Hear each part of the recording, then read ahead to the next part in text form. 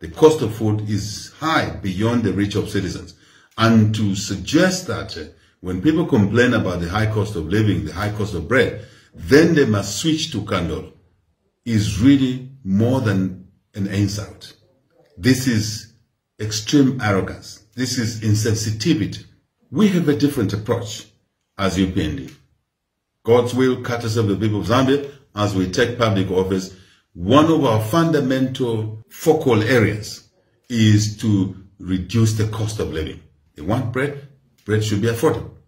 And so that will be one of our thrusts, to lower the cost of living, the cost of food, so citizens can lead a normal, ordinary life.